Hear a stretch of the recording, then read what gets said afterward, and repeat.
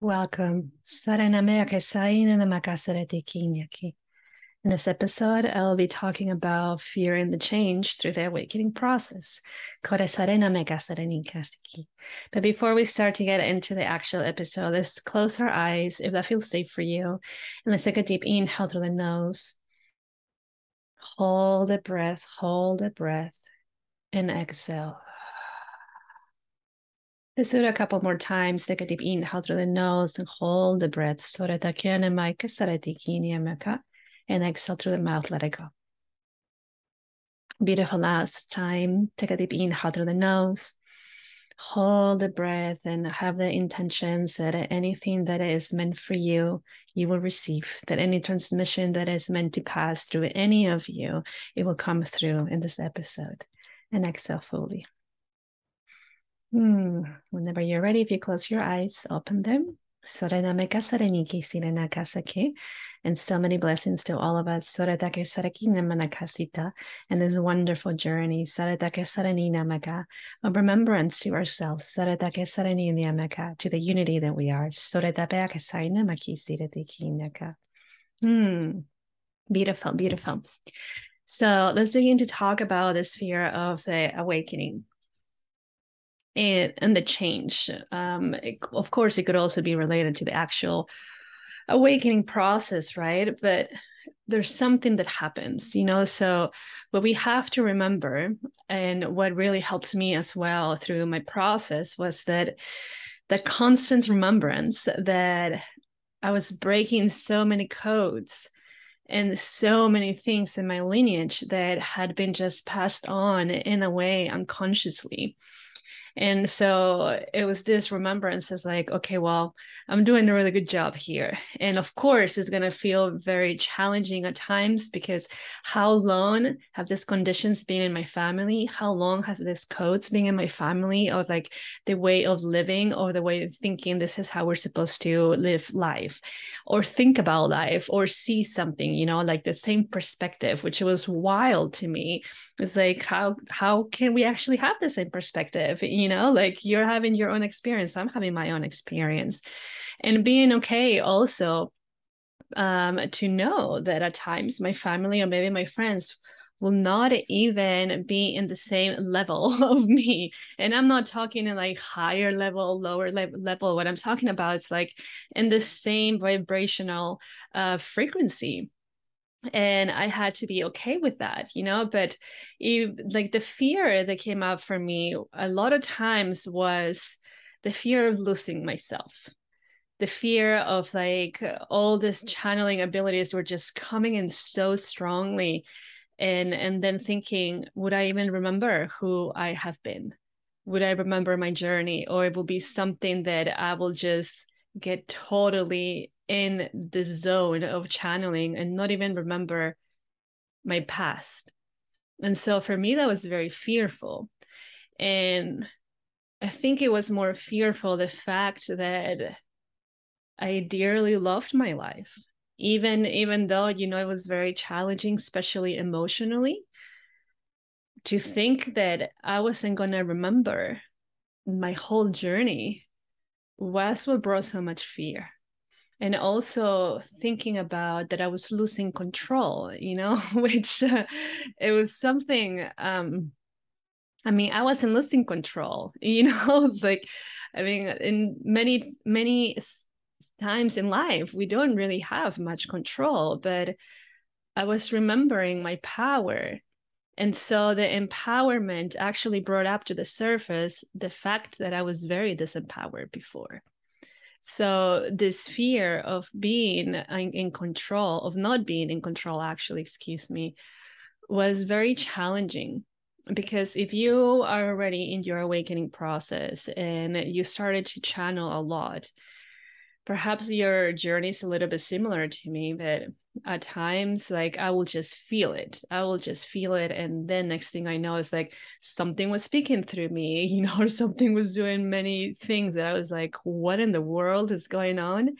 And yeah, it just kind of happened one after another, after another, way massively. And at the beginning, I will be very exhausting. It was a little bit similar to the trances that I was going through, So whenever I went through a massive period of shadow work, deep shadow work, it was like trance after trance after trance.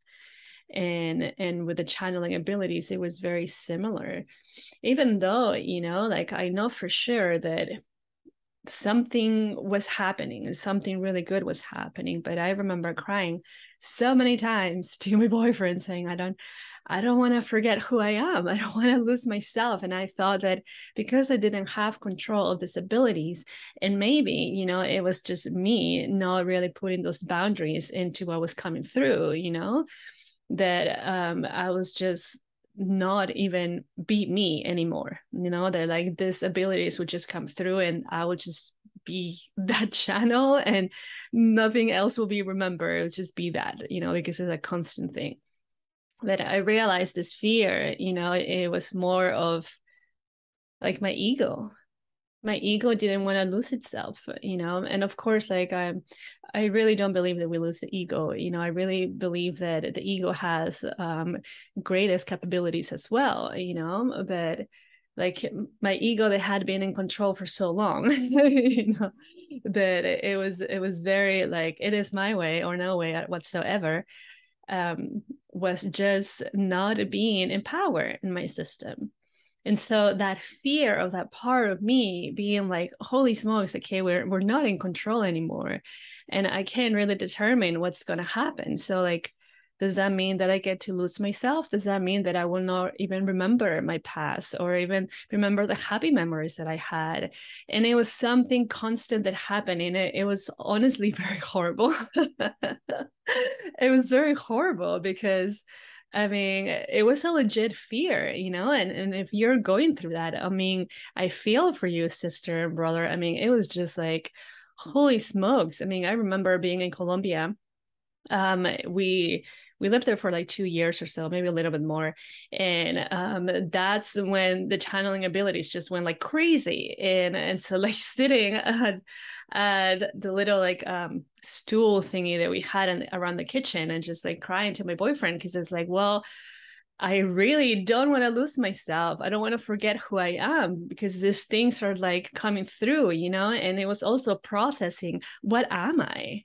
Because I had believed for so long that I was this like person, and this like living this kind of life and stuff. And here I come through the awakening process, realizing I am not that person, and I'm not who I thought I had been or who I was living, but I am something else that is not even who. So like what it was such a mind fuck, honestly. It was such a mind fuck, and I really think that like this awakening process is such a mind fuck because I mean, going back again to the remembrance of like, okay, I am breaking all these codes in my family, and not just in my family lineage but in the collective.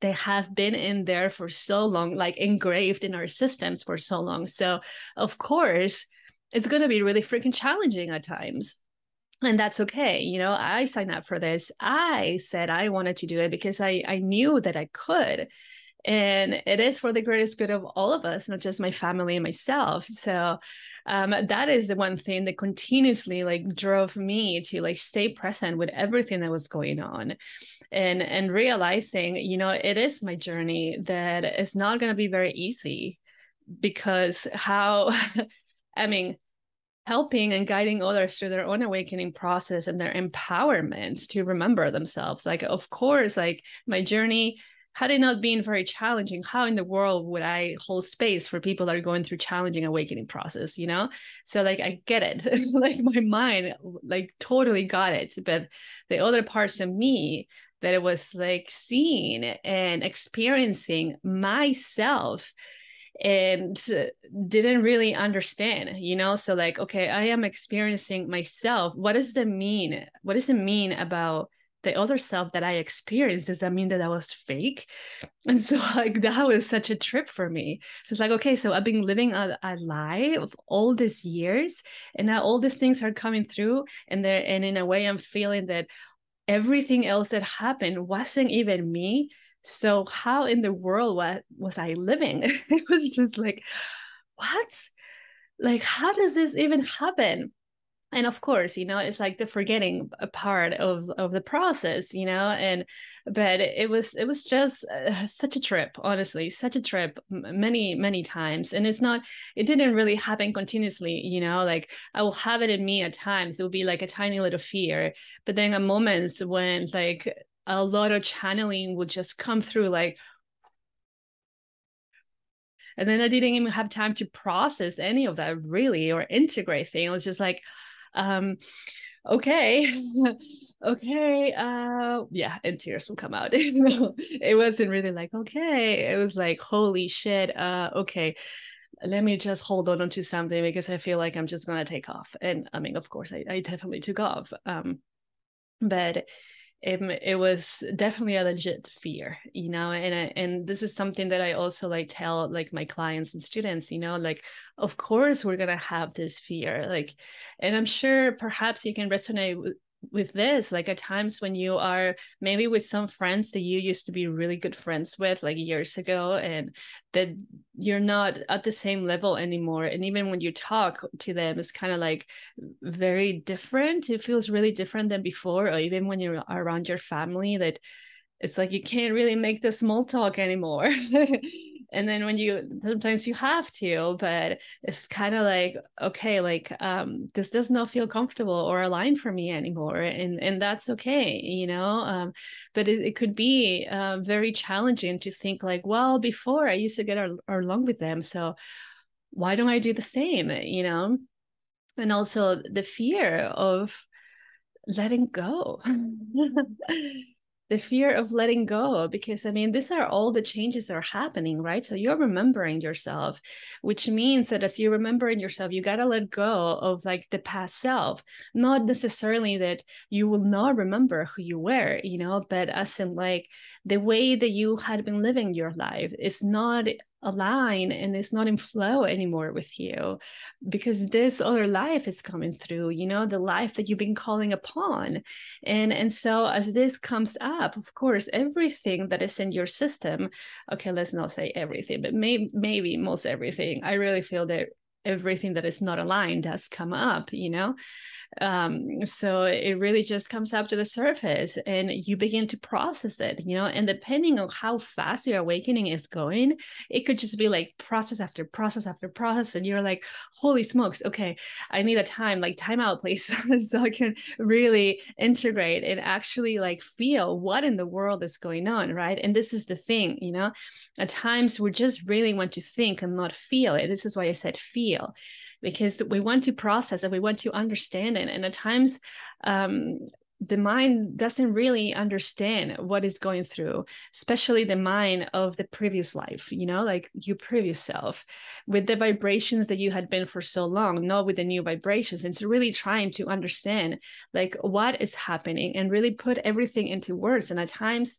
the awakening process is not something as simple to put it into words, even when I share part of my story, I mean, it's just like a dot in the whole experience, because there's some things that it's just like it has no words, it's just a feeling, it's a knowing, it's a sensation that happened in me, it's something I saw and experienced. So how can I put that into words without really making it feel like it's this simple?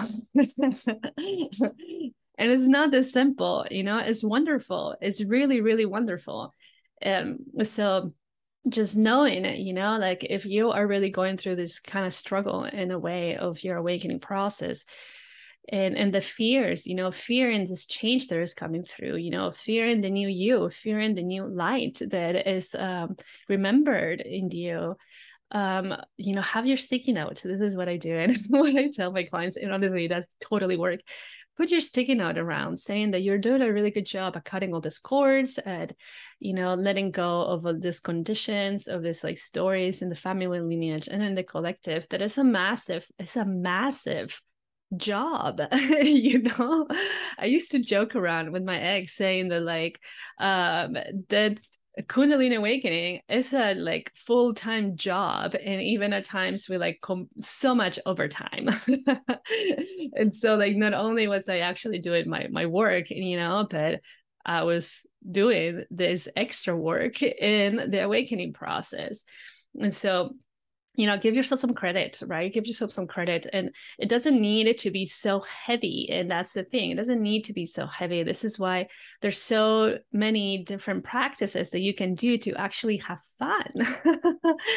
And I also feel, and in my story is true, that as this integration things happened, like having fun is one of the things that allows the integration process to be even quicker and more gentle. And whatever that means for you, like sometimes for me having fun is just like dancing around with friends, or just like chilling with somebody that I really love being in the presence with. And so maybe for you it's playing different kinds of games or painting or whatever it is. And so that can actually ease up your system, because imagine, right? So like all these energies are coming from the inside of you to be remembered. And then there's this energies on the top that are being integrated and in a way letting go, as in just how do I explain this? Because what I'm seeing is just like, so imagine like the roots of a tree, right? And it comes into a trunk, and then it has like the branches and the leaves, right? So then as like think about the seasons, here we go. This is what they're telling me. Think about the seasons, right? So the season of fall, the leaves begin to fall, right? So the leaves begin to fall. So think about those energies in you. They're no longer aligned with the life that you're living and the life that is coming through for you. They just begin to fall, and that doesn't mean that they get lost, right? They go back into the earth, and energetically speaking, it just everything goes back into where it came from. And then as the new energies are coming through, it begins to shift the inside of the trees and the energies of the trees. So then for the next season, next spring, they begin to come through and have, like new leaves and maybe fruits and etc. But what happens in winter, right? So it's a period of stillness. It's a period of like integration. It's a period of being with the self. And so it's not like when we look at nature, it doesn't happen like this. It has its own process, which is a mirror of our own process. So as you're going through these processes, like know that you will feel that something is leaving you. And at the same time, you will feel that something is brewing inside of you. And this is such a wonderful part of the process, honestly, when you're like, I know something is coming. And, like at times there could be a little fear that comes in, because like, what is it coming? Like, is it like a really intense process again? Would I be crying or in so much pain or whatever it is, or wherever, however your processes are. But trusting that, trusted that before all of this happened, it was you the one that said yes.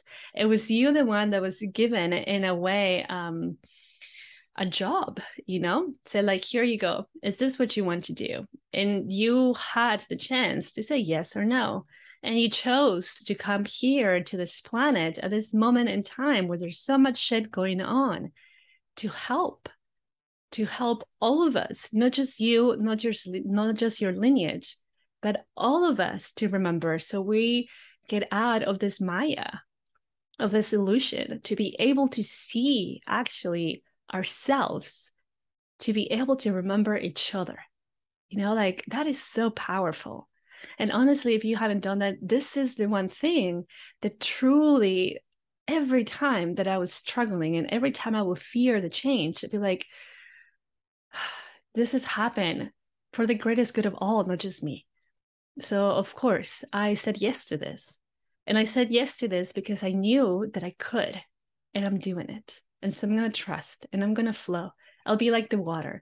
And at times, the water does move really fast. At times the water moves really, really slow. At times the water hits a really big stone.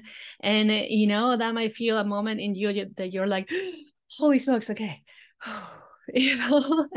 So we are like the elements too. So call upon those elements to be like, I can be in flow and I don't need to carry. This is something so good also that has helped me too. When I received a message during a plant medicine ceremony that I was leading, and it said like, I don't carry, I flow. So flow. We are not meant to carry, but we just flow. We're energies, right? So getting out of this condition that we're just a physical body and this is only what we experience. The awakening process puts us so much in perspective. We're not just the bodies. And you are able to see the truth. The truth that it might actually look like the same for all of us, but with your own interpretation is your own truth. And nobody can take that away from you, you know? And you can feel it in you, like, yes, this is it. And for somebody else, it might not be it. But that could be something that is very specific, that it feels very true for all of us. But, you know, this takes practice. This takes surrender. And it takes a lot of courage. So I literally bow to every single person that is going through consciously in their awakening process, because it's a process. It's powerful. It's powerful. And it really shows, you know, again, one more time, your courage to say yes to something that is seen or was seen as something completely crazy. And now is coming into normality. But it was you the one that chose it. It was you that knew that even though you will have all these, in a way, barriers and all these fears coming up, that you could tap into that essence of you and know that you're okay and that you're guided and that you got it. You got it. Otherwise, you wouldn't be here having that experience. So these fears, you know, I see them honestly in a way as gifts, because they make me feel very human at times. And at times, with so many abilities and so much channeling, I could feel that I'm not human. And that actually grounds me. Even when I have really intense emotions, you know, like anger or, of course, fear or sadness, I give thanks, because then I'm tapping into my humanity. I say thank you, you know? And I know, of course, for me, emotions are teachers and then guide me into a different space of myself to understand also that part of me. So I'm grateful for them. I'm grateful not just for their messages, but also one more time, I get to tap into my humanity. And it's like, wow, okay, it's a remembrance that, of course, I'm a portal and I'm a channel, but I'm also human. And that's wonderful too. And the awakening process really merged the two, the humanity and the divinity. So then you are living a human life as a divine being, the divine being that you are. So this is what the fears do for me, you know, and it's normal. One more time, I feel that it's normal in my journey and the ones that I guide to, that it's normal to feel this fear, you know, kind of like when you first start to walk, you know, like perhaps you were fearful of falling one more time, but then you kept going, right? And eventually you learn to walk. Or maybe learning a different language and then you were fearful of people making fun of you with your accent. That totally happened to me many times. And then I was like, forget it, you know, they still understand me. And it's normal to feel fear as we're going not just through the awakening process, but having this human experience. But is what we choose to do with that fear.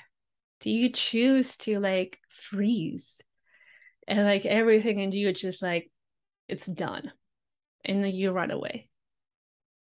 Or do you choose to look at the fear and look at the beauty of it and say, thank you.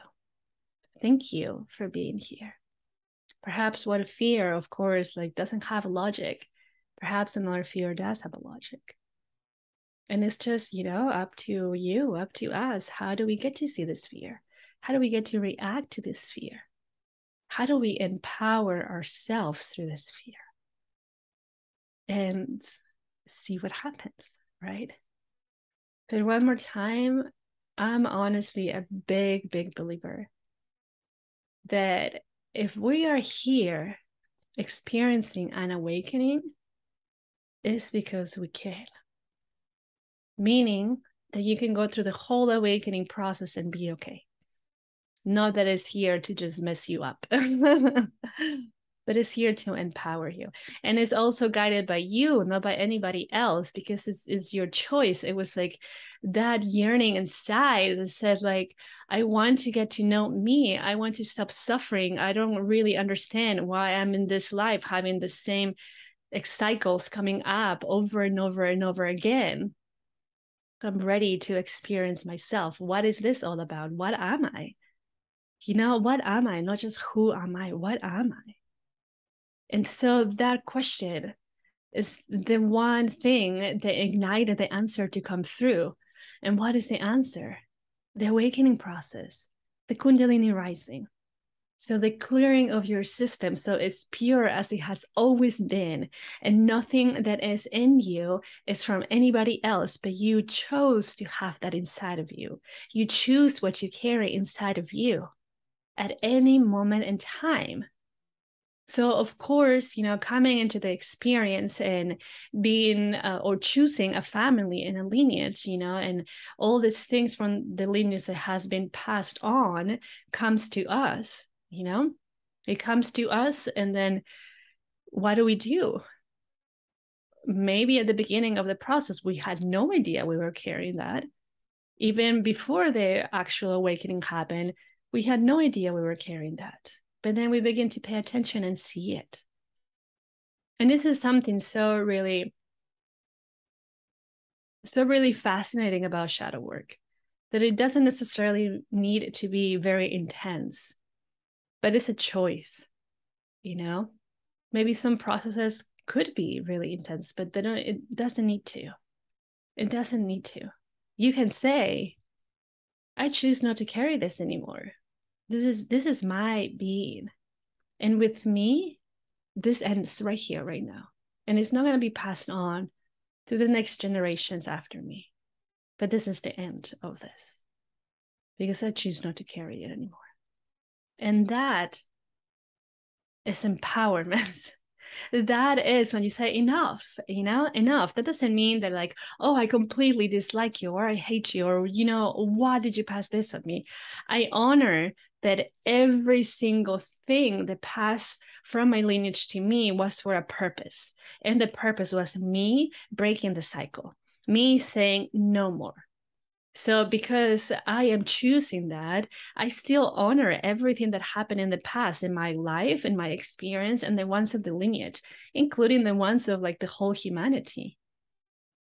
So I'm choosing to empower myself, therefore empowering others with my choice of saying no more. And can you feel the energy of that? Holy smokes. It's so empowering. And this is what you're doing. This is what you're doing. So give yourself some credit whenever you're feeling these fears. It's normal. It's normal. It's showing your humanity. Of course, you're going to feel all this fear, especially if something in your lineage has been in it for eons. It's not just going to be like, okay, that's all. That's all. In some cases, it could totally be, but if something that is deeply rooted in the energetics of your lineage, I mean, come on, So yeah, give yourself some credit, give yourself a pat in the back at times, hug yourself, like you're doing an amazing job. And all of us that have been working on this, that have been in the awakening process and doing the work that we do, goodness, like it's so important. It's so important. So it's really about saying, holy smokes, I get to do this in this experience. I get to awaken and remember myself and remember other brothers and sisters. I get to experience that. So then the next people after me in my lineage get to have an even better life than I did at the beginning of this experience. That's a gift. That's a gift that you're giving to yourself and you're giving all of us. Wow. So whenever you have all those fears pop up one more time, just think about that. Think about that. First of all, it's normal, right? And first of all, you're doing it. And you're doing it because you're here and because you can and you chose to. And because it's a gift. You are the gift to all those in your lineage. You are the gift to all of us. Blessings, blessings, and blessings. I'll see you next time.